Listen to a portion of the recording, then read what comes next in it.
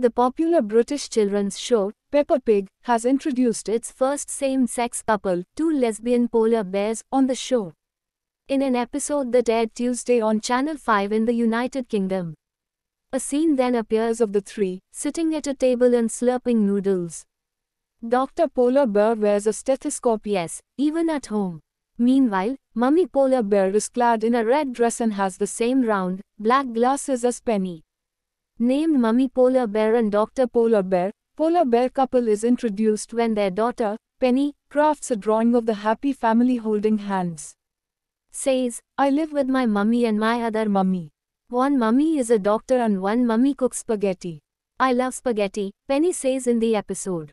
Peppa Pig is not just for entertainment, children are inevitably learning from it too. The cartoon show, which centers around a 4-year-old piglet and her family, has been translated into 40 languages and broadcast in over 180 countries and territories, including the Pakistan.